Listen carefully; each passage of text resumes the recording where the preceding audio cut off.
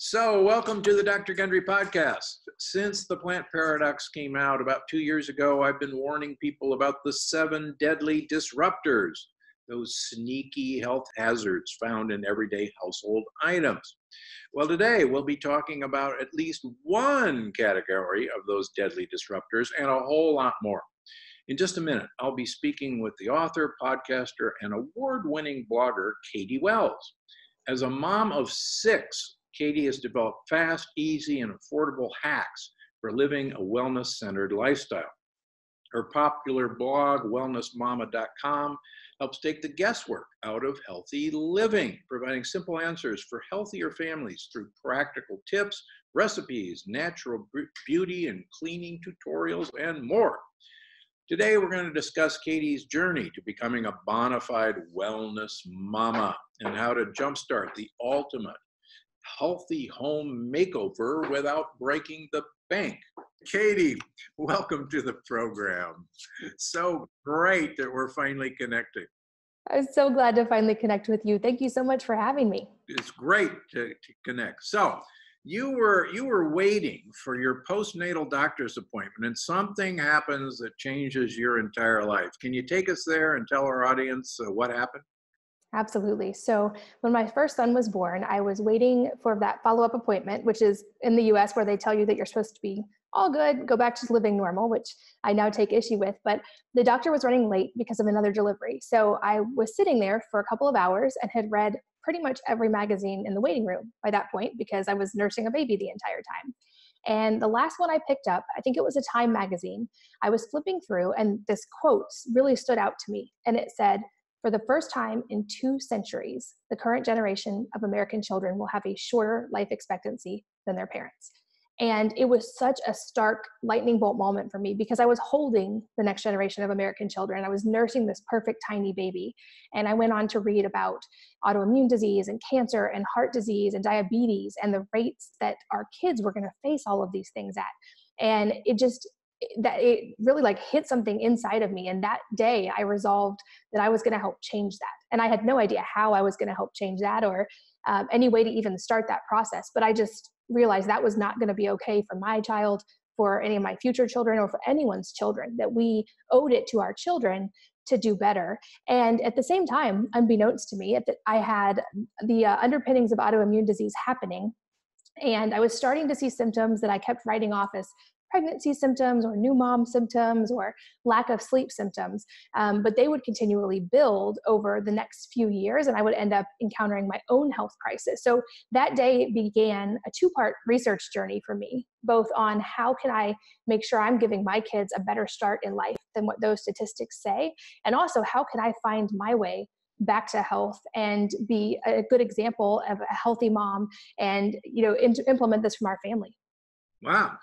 So you mentioned autoimmune disease and what happened with you? Where are you with that? Can you bring us up to date? Absolutely. That's a great question. So it was a very long research process for me. And I ended up working with, I think it was 8 doctors by the time I finally figured out what worked for me. But through a combination of diet, actually very similar to the diet you recommend, and lifestyle factors, and the huge key for me was dealing with emotional stress and trauma. But after addressing all of those, I am in remission from autoimmune disease. I don't have any raised biomarkers and everything looks normal. So I on paper no longer have Hashimoto's. Perfect. So you didn't just change your life. You started a blog to help others do the same thing.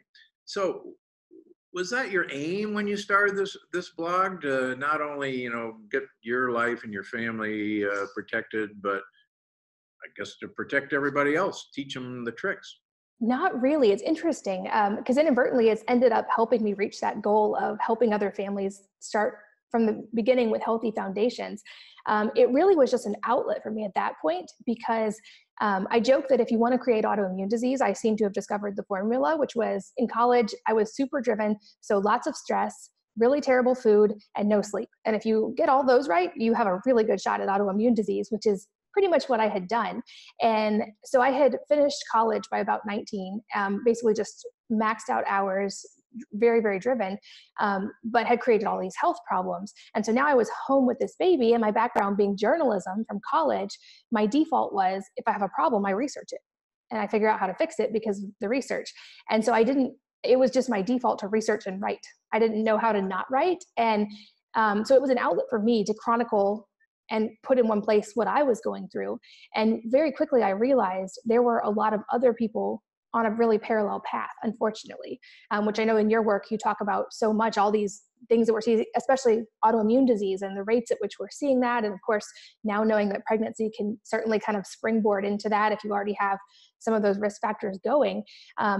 And it sounds so funny to say now, but looking back, it was discovering things for the first time, like the foods we eat have more of an impact on us than just calories, because that's what I got in high school and college nutrition, was that it was about calories. And that was a lightning bolt moment that seems so simple now, but was absolutely huge to realize at that time. And I realized, maybe there are other parents and families that also haven't made these connections, and that think as long as you're just fitting under this calorie amount and no one's gaining weight, you're fine if you're eating these foods. So it was kind of this whole journey of discovery, both self-discovery and then being able to share that. And as the community built, I realized, community is a huge aspect of health as well. I know we talked about this when you were on my podcast. That's actually one of the statistically most important things you need to get right. And I realized this was building an online community of sorts of support where moms could really be there for each other and learn these things together as we went. Perfect. So since starting Wellness Mama, you've gotten lots of accolades. Greatlist.com named you as one of the 100 most influential people in health and wellness, along with my buddy, Dr. Oz and Dr. McCullough, both of my friends. So, it sounds like you did this kind of as a journaling exercise initially. Did it surprise you on how much this took off? It did at first. I think, like I said, I think there was an element of certainly being in the right place at the right time. And I'm really grateful I got to be there and I got to kind of lead the charge with this community. I very much consider it a community now. I don't consider myself Wellness Mama. I consider Wellness Mama, a thing that we can all be as moms. It did somewhat surprise me. I'm lucky that I am married to a tech genius who's really good at SEO. So that definitely helped with the process. He was using me as a testing ground for his paying clients. And long story short, it worked. But I think the sad part is the fact that it resonated with so many people means there are so many people struggling with these things. And there are so many people starting to realize all these products we're bringing into our home aren't necessarily healthy for us. And all of these foods that are marketed to our kids are not healthy for them. And all these things that we've been told our whole lives about health may be completely wrong. And so it makes me sad in some ways that it became so popular, because it meant that there was a lot of underlying problems going on that we now need to address. But I also am really encouraged by it, because I've always said, I think moms are the most powerful force for change on the planet. And I think if you can change the moms and empower the moms and give the moms enough bandwidth to make these changes in their own family, you can completely change our country in the span of a generation. And so from the beginning, that's been my hope, is to be that voice and be that support for moms, because I really, truly, at my core, believe that moms can change the world. No, you're absolutely right. Now, you're the first to remind people that you're not a doctor, and I certainly applaud you for saying that. But so it sounds like, though, you're a great researcher.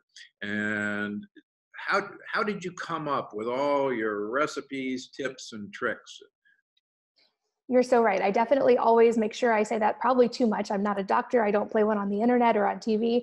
And thankfully, there are many amazing doctors like you out there educating and doing that job that I can't do.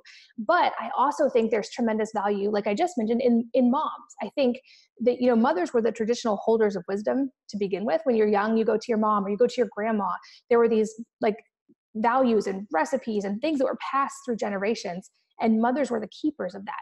And so part of Wellness Mama as well is bringing back that, kind of reviving the idea of mother's wisdom. So I think the best scenario is a partnership between an amazing doctor, someone like you, and a mom who's doing the research, who cares about her kids, who's willing to make the changes. And so I don't think they're at all in tension. I think they can work well together, and that we need so much both of those things to make the changes that I know you and I both so desperately want to see, especially in our children. But I think moms are great at the practical side. So I'm on the ground every day, 6 kids, living that life, cooking the meals, experimenting in my own house. And I think that's the practical practical side that is a mom's realm, that we are the authorities on. And I think, like I tell, I have a great doctor I work with, and she agrees with me that moms are sometimes the best experts in their kids' health, especially when working with a doctor, because no one cares more. And so I think when you give moms the tools and connect moms with the resources, like the really good medical resources and the doctors, that's when you see the best outcomes. So you've got a great doctor who you work with. What kind of feedback do you get from other moms who take some of the information you provide or what they've found that works for them, and then try to give it to their doctor? Is there a lot of pushback? That is definitely a tough thing. And I think geography, certain areas, it's tougher than others. I know in big cities, you can almost always find doctors that align with your values. Now we're seeing the age of concierge medicine, where with new laws, doctors are able to work remotely with people. I think that's amazing. We're seeing, that way you can connect with a specialist maybe in another state who you would never have had the chance to connect with. And I know the laws are still developing when it comes to that. But I think, I know a lot of moms feel like they have to fight with their doctor. And I think it's twofold. I think it's researching and finding a doctor that is going to have an approach that hopefully will align with yours, and being able to stand up for the things you know are important, or to give your child's history or your history, like that better than anyone else. But it also is, like I said, finding that synergistic partner with a doctor and being willing to listen to their advice as well. So I think those two things are very important together. And you're in a fairly rural part of the country. Do you find it challenging? You've obviously found a great physician. Is it more challenging, out of the big city? I mean, do you have to travel a long way, or is a community like yours taking the place of, a constant physician contact? I don't think it takes the place. I joke that we actually have to travel farther for a dentist we love than a doctor, but we use a company called StudyMD. So my doctor's not actually in my state, but she's licensed in my state. And the way the laws work between our two states, I can do a lot of things virtually. So obviously she's not going to prescribe narcotics long distance, and she can't set a bone over the phone. But for a lot of the things that would happen with kids, like there's digital otoscopes. I can send her a picture of an eardrum and say, what would you do in this scenario? Or does this need stitches? Or kid has these symptoms. Do I need to take her in or not?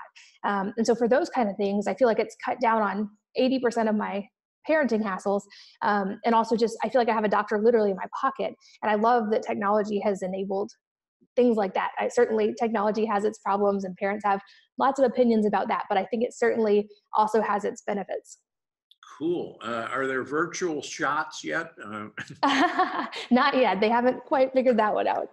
So, when you boil it down, what's the most important thing to keep in mind when you're creating a healthy living environment for you and your family? Boy, that's a big one. That is a big question. And my answer is definitely going to start broad and dial down, which is that in almost every case I can think of, simple is better. I think we can try to overcomplicate this, and we can try to get into like, I need to take 1 million supplements, and I want to try all these devices, and I want to do all this stuff, but you have to nail the simple things first.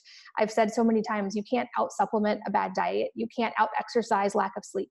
You have to dial in the really simple everyday things and make those a habit first, especially with kids. Because with kids, we're setting up their lifelong foundation for this. We're setting up their taste buds and their ability to eat and choose healthy foods, their ability to sleep, which is, I think, one of the biggest keys, and was one that was a long journey for me to optimize. So I always tell moms, first of all, don't compare yourself to other moms. Certainly don't compare yourself to me, because I've been doing this for 13 years. And if you saw me when I was starting, you would laugh. But take baby steps and don't stress. And so on wellnessmama.com, I do a lot of small systems and that are easily repeatable. And I encourage moms to implement one thing at a time, because if you can do one thing at a time and make it a consistent habit and do it for your whole life, long-term, that's going to have a much bigger effect than if you try to cold turkey change everything in your entire life overnight, do it for 4 days, and then you quit because you're overwhelmed and you're exhausted. So I have a cookbook that covers my food side. I know you have amazing cookbooks that I love.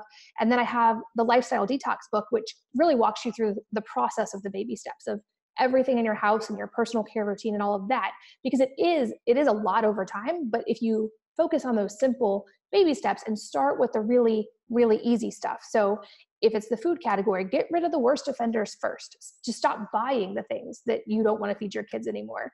I always say start with things like sugar and vegetable oils and refined ingredients. Get those out first.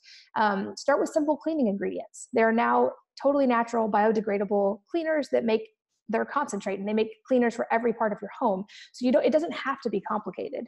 And in almost all cases, the natural version is simpler. And just like in life, the more you minimize, the less mental stress you have, the more you move towards those natural alternatives, the less products you need in general. And are these natural alternatives cheaper? I know a lot of people are always going, I can't afford to, do all this. I don't have a lot of money. What have you found as a mother of 6 kids?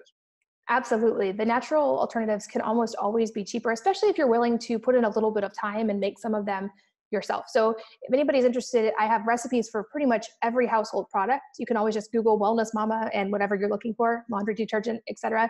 And those recipes will come up. And they are much cheaper than the store-bought alternatives. Plus you're reducing packaging, which is awesome for the planet. There's also things like, there's a concentrate called Branch Basics, which is totally natural, biodegradable, and you can use it to make bathroom cleaner, all-purpose cleaner, laundry soap, dish soap. It makes everything, and it's safe enough to use on skin. I've used it as baby shampoo. It's that gentle. And because you're buying one bottle of concentrate, it's way more eco-friendly. It's much cheaper. So I think there's amazing things like that that are developing that really do let us save money and switch to the natural alternatives. And then you don't have all these, plastic bottles of cleaners and things floating around your house because you don't need them. So you're at the cutting edge of wellness and technology. Anything you've seen that really gets your interest on the horizon or the near horizon that you're excited about?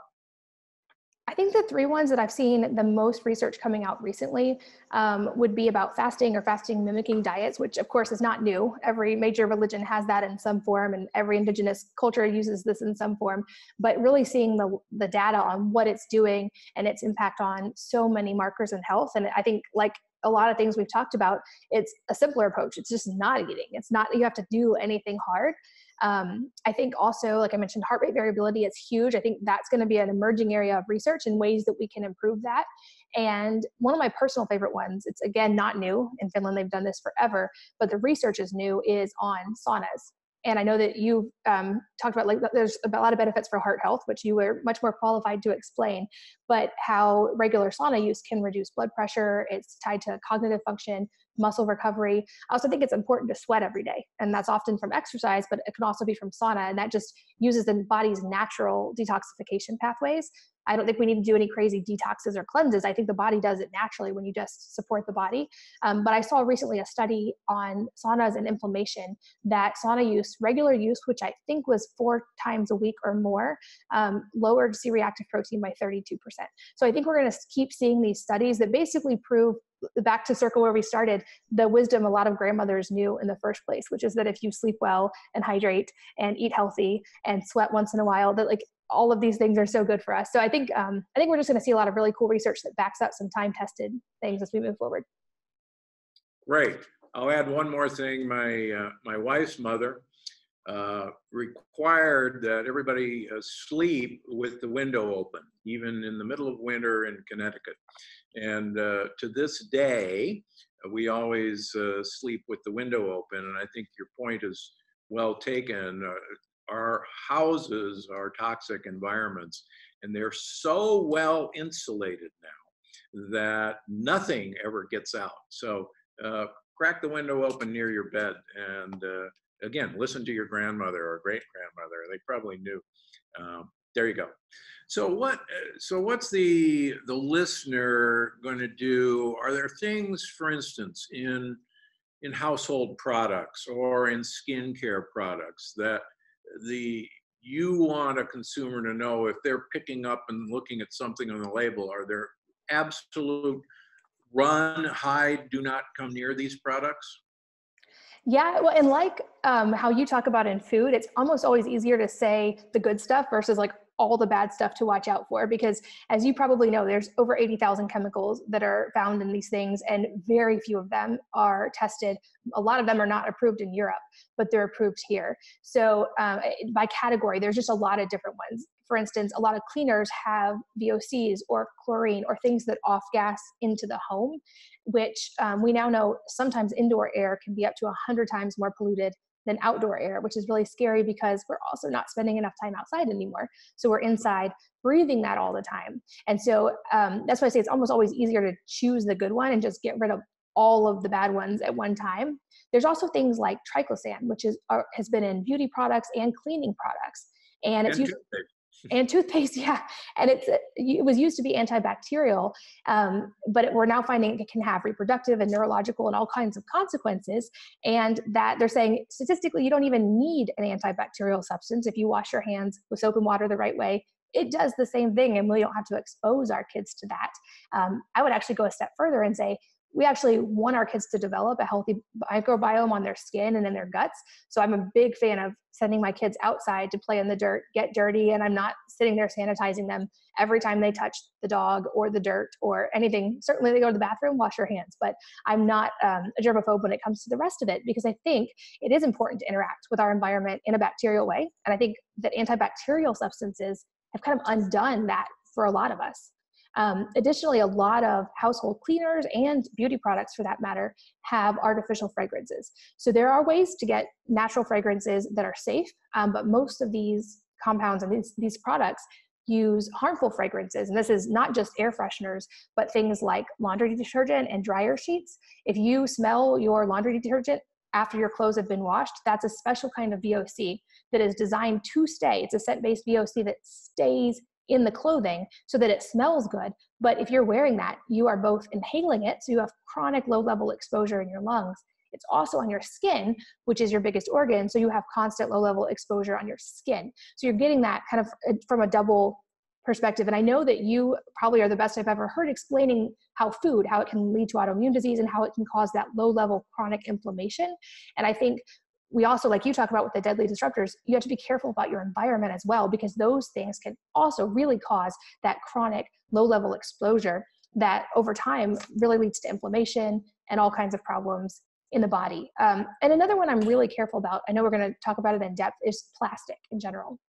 Because I think with kids, that's one we have to be so careful about, because it is an endocrine disruptor, especially pre-puberty. So for those of us with little kids, it's a really important thing to address. Not just even having plastic in the environment can be harmful, but certainly if plastic is touching your food or your body. And we don't think about the things like a lot of our clothes anymore are made out of plastic chemicals. And so again, at the end of it, I always go back to go simpler. Have fewer articles of clothing, but choose natural fibers. Have fewer cleaning products, but choose natural ones. Have fewer beauty products and just use natural things like olive oil, or make your own, or use natural cleaners instead. Yeah, Sophia Loren attributed her great skin to olive oil, and that's all she ever put on her skin. And when I go to the Italian beaches or the French beaches, I'm fascinated with the number of people who have a bottle of olive oil on the beach. And of course they should be drinking it, but they are also putting it on their skin. It has absolutely some amazing properties. But I think your point is really important, because our protective agencies like the FDA or the Department of Agriculture, number one, as I've said, and many people have said, they are controlled by interests that have nothing to do with our health. Big pharma, big medicine, big agriculture. But I think the important thing is most of the testing of these compounds naively thought that the minute amount of toxins in these compounds were so insignificant that, there's nothing that these could be doing to you. But what no one anticipated was that these small amounts of hormone disruptors that are constantly applied, that are worn every day, or are in the air that we breathe every day, or that are wrapping our organic boneless chicken breast with phthalates, for instance, have consequences on disrupting our hormonal systems. And, it wasn't until, salamanders and frogs were being born with, 4 eyes and 5 legs, downstream from plants that were dumping legal amounts of these chemicals into the water.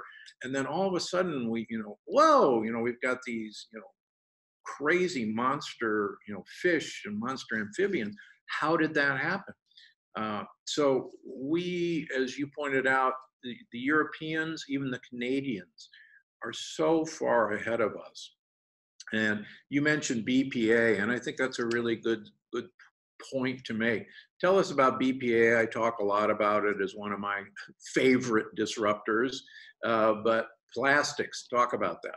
Yeah, I'm a huge proponent of getting rid of the plastics, both from a personal perspective and an environmental perspective. I think it's a really important thing. And to your point that you just mentioned, I find it ironic that so many of us will, people will take a Motrin, just 200 milligrams, this tiny pill, and expect it to take their pain away. But then they'll ignore the potential that something they're putting in their body every single day in such a tiny amount could have an effect. And I think as humans, it's easy to fall into that. I didn't notice it an immediate effect, therefore it's fine. Or my parents did it and they survived, so it's fine. But I think for moms especially, we're in an era of we have to take extreme personal responsibility in this. We can't wait, like you said, for the agencies to warn us that something's bad, because as we've all seen on the commercials, that's when you see the class action lawsuits. When they finally realize it's bad, it's too late often. And we're the ones who are responsible for our choices and our families. And so like you mentioned, BPA is certainly one of those. A lot of people don't know that BPA used to be given to cows and chickens to make them gain weight before slaughter so that they could charge more for the meat. So it's a known hormone disruptor, and it mimics the effect of estrogen in the body. And this is not just BPA, because people now say, oh, if it's BPA free, it's fine. But you also actually want to look out for all the bisphenol family. So BPF and S, and there's, I think, like dozens now. You want to watch out for all of them because they mimic the effect of those hormones in the body. And as anybody who's ever struggled with PCOS or a hormone issue knows, you don't want that estrogen, progesterone, luteinizing hormone balance to get messed up. Too much estrogen can be really problematic. And for guys, you certainly don't want too much estrogen because that leads to abdominal fat and all kinds of problems, reduction in testosterone, things you don't want. And unfortunately with plastic, that's not even where it stops. So you mentioned phthalates, and like you said, the European Union banned these. Canada is very careful about these. They're especially considered harmful to men and boys, because especially if they're in utero exposure, because that can lead to, from what I've read, immune system impairment, reduced testosterone, like I said, fertility problems. Is one of the reasons these chemicals they're saying why we're seeing much higher percentage of female amphibians and water animals, because these are now getting into the water supply. And the really scary part is that we now live in an environment where essentially our planet is saturated with plastic byproducts. They've now found plastic under like 30 feet of ice in Antarctica, which means the planet is saturated. And unfortunately, it doesn't seem to be getting any better. We're using trillions of plastic bags every year. Millions are made per minute. We are throwing away plastic bottles. That's actually the most common type of waste after cigarette butts. And the bad part is, just like it's easy to ignore once it's gone. We think like, oh, we threw it away, we recycled it. Plastic takes so long to break down, and then even when it does, it's toxic. So all these compounds are increasingly getting into our water supply. Some people have heard about microplastics and how those are now saturating our system. But basically every square mile of the ocean, from what I've read, has about 46,000 pieces of plastic floating in it on average. So this is a time when it's not just about convenience and it's not just about us. I think that removing plastics is the right thing to do, certainly for our children's health. There's so much research backing that up, but also just as citizens of this world, we have an obligation to really reduce our plastic use, because it's become a huge impending problem. Yeah, the nanoplastic particle scare. There are plastic in our fish that we eat, and there is plastic in us. Well, I don't know. Come on, Wellness Mama. Maybe we'll be eating so much plastic in everything that we eat that, our skin will be perfect because, it'll be all plasticized. And maybe it'll be a good thing. We'll just turn into a perfectly preserved piece of plastic. Facelift from the inside out. Yes. Ooh, I sense a marketing idea here. We talk about this, you talk about this, I talk about this, many of our colleagues talk about this. what about, we talk about how everything is dangerous and it makes you just want to crawl up in a little hole and, you know, not even poke your head out anymore. But you want to keep it simple. So what are some simple things? I mean, how do you get plastics out of your house? Yeah, that's a great question. And like I said, I covered a lot in the Wellness Mama Lifestyle Detox if you really want to go deep on it. But also when it comes to, you're right, it's so overwhelming and intimidating when you try to tackle all of it. And unfortunately, I think stress and guilt are also two of the more dangerous things that we can encounter. So I'm really big on finding an approach, like I said, that is sustainable, that does not cause stress. I often say that worry is wasted imagination. It's a great Walt Disney quote. So I don't think worrying about it and stressing about it is going to fix it. I think, like I said, make a plan and start small and implement. As you go through and finish products, just don't replace them or replace them with better products. Don't expect it to look perfect overnight. And I'm really big on having systems in every aspect of daily life. And the way I came about this was kind of roundabout. So a few years ago, I was running the blog, I had all the kids, and I was trying to do everything myself. And I reached a point of extreme burnout and probably pretty close to a nervous breakdown. And I actually came really close to deleting the blog because I realized I couldn't keep juggling all these things. And I certainly wasn't going to let my family fall through the cracks. So the blog had to go. But it also made me realize in that moment, I was like, the blog doesn't stress me out. Work doesn't stress me out. Why is that? Why am I always stressed at home, but not at work? And I realized that at work, I ran everything by systems. Everybody knew their responsibilities, when it needed to be done, how it needed to be done. There were goals, there were objectives, there were measurables. We tracked the important things. At home, I was trying to manage 8 people's lives in my head without systems and make sure everybody got everywhere on time, that all the meals were cooked, all in my head. So I basically applied my business system to my house and kind of implemented those KPIs and those goals and objectives in every aspect of home life, realizing it wasn't the actual doing that was the stressful part. It was the having to remember to do all the things. And I think this is a really big key, especially for moms, because a lot of times moms are the ones trying to manage everything, and trying to do that all in your head can eventually get really overwhelming. And so I encourage moms to go through the different sectors of their life, whether it be cleaning, meal planning, dealing with the kids, and create repeatable systems so that you take the remembering and the guesswork and the mental energy out of it. And that lets you be able to implement much more effectively and without the stress. So that might be just create a one week meal plan that meets all of your criteria, gets all the vegetables, and then just repeat it until you get the hang of it. That way that your shopping list is the same every single week. You know what you're cooking on what day. If you have kids old enough, get them involved and let them help you so that it's not all on you, but just create a 1 week meal plan versus trying to think of how am I going to eat healthy for the rest of my life. Do it 1 week at a time. When it comes to cleaning, like I said, as you run out of things, replace it with those natural concentrates. And then it's just so much simpler and takes the stress out, and get your kids involved with that too. Especially once you switch to natural cleaners, there's no concerns about your kids touching it or using it to clean. So you're able to involve them a lot more. So I'm really big on create those systems. They're going to look different for everybody, but in those different sectors of life, whether it's food, whether it's cleaning and personal care, and then just repeat them till they're habits. Yeah, and it often takes, research has shown that get a new habit can take up to 6 weeks to establish a new habit. Mark Twain, in my first book, I quoted Mark Twain that habits are habits and not to be taken lightly. Rather than thrown out the window like bathwater, they must be coaxed down the stairs one step at a time. And I think that was brilliant on his part to realize that, and you certainly figured that out as well.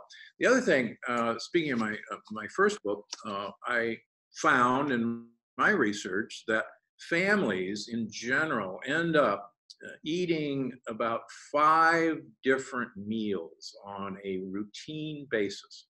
And that becomes kind of the set.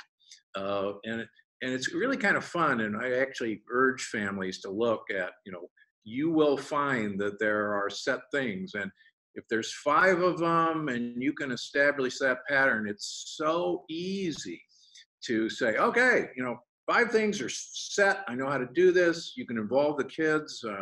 My grandchildren, love to cook. My mother had me in the kitchen from day one. And I'll never forget, I've told this story when my wife and I were dating. Penny years ago, we had her over to our house, and my mother had cooked a meal, and I sat there and said, well, I would have changed this spice. You should have done something like this.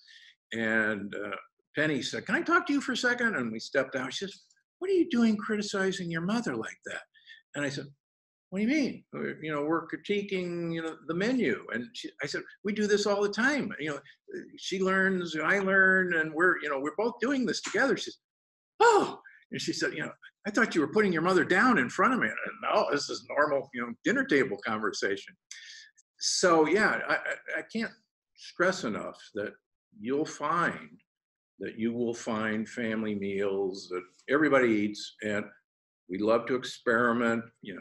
Yeah, I think that's a good point. And I mentioned this in the book, the Plant Paradox Family Cookbook. You always give options and start with one thing that everybody can agree on. 95% of the stuff doesn't have to leave your home immediately. Is that what you're finding?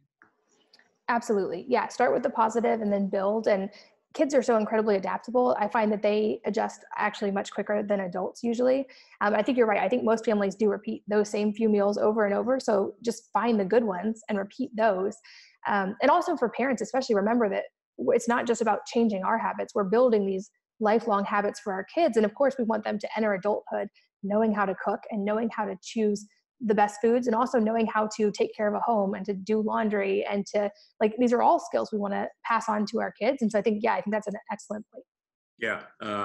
My grandson, who's now 3, we have pictures of him that we posted on the internet, where he was given a plate choice of broccoli and I think some cut up pork spare ribs. And he kept pushing the pork away and grabbing the broccoli at age 1.5. And we keep thinking that kids come out of the box needing Kraft macaroni and cheese and chicken McNuggets. And nobody told that to a little Japanese kid who thinks seaweed is, the best tasting thing in the world. It's what we, provide them to try. And it's amazing how flexible kids are if you give them the right stuff. Yeah, and not just provide them. I think it's also really huge. We have to be the example even more. I think kids, we have to educate, certainly teach them gently and explain why these foods are good for you, but even more so, be the example, because they will do what we do way more than what we say. And I've always done that with food, but this really hit home for me recently. I had always hoped, because I never thought I could sing, so I'd always hoped my kids would want to take voice lessons. So for years, I would gently suggest, do you guys want to take voice lessons? And they didn't. And then I realized I'm the one who wants to take voice lessons and not my kids. So I took voice lessons, and now they're all interested in singing. Or like if I sit down and draw, they all want to do art. So it's so much more what we do than what we say. And if we make those meal times and healthy food a positive experience and make it focused on nourishing our bodies, they pick that up so quickly. In conclusion on that, be the change you wish to see in the world, right? Absolutely. Okay, so what's next on the horizon? I see you on the website. You test out cutting edge health strategies and devices. Do you like red light therapy or near infrared light therapy like Dave Asprey or other biohackers do? I do, and it's part of my routine. I will say, so what's next for me on the horizon is I decided that I wanted to tackle the biggest offenders for families of products that are in our home. So I felt like there were a lot of natural products, and then there were these conventional products that worked really well. And in certain categories, there were not products that did both. And so I'm working on actually creating these products and making them available to families. So we'll be launching with things like toothpaste, shampoo, and conditioner, the things that families use over and over, with the idea, turning on the head, the idea that we absorb a lot of what we put on our skin. So not only is it going to be nothing toxic, we're going to put the good stuff in it so that you can absorb that in contact with it. But I think I'm a fan of testing out all these cool like health devices, but I do think at the end of the day, it's the simple things. It's the food, the sleep, the movement, the sunshine, the lack of stress, and the community that really are the biggest needle movers for our health. But I think it's fun to try all of these things. I'm personally experimenting also with heart rate variability. I think that's going to be a thing we see more research on, and it's a fun metric to kind of play with and see. And it's correlated, as I'm sure you could explain better, with longevity and a lot of things. So I'm working on playing with optimizing heart rate variability and using things like saunas, which I'm a huge fan of, high intensity interval exercise in short amounts, fasting in certain forms. And so I'm just really kind of personally geeking out on that right now. All right. So, since my latest book came out, The Longevity Paradox, I've always been interested in having my guests help with longevity. So, what's one thing listeners can do today to live a longer, healthier life? One thing, that's all I want.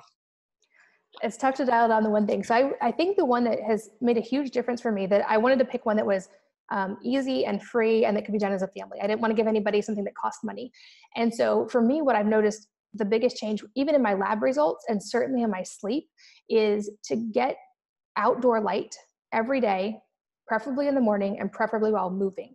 So in the first couple of hours of the day, spending time outside, and sometimes that's drinking a cup of tea with my kids out on the patio, sometimes that's going for a walk or sprinting, but getting outside in the sunshine, natural light, which affects circadian rhythm, which affects hormones. I've seen changes in like cortisol levels and in other hormones that I track, and also in my sleep. And I think, so if I had to pick one, that's the one that cascades into you're less likely to maybe have cravings if your cortisol's in the right range. You're going to sleep better if you get sunshine during the day.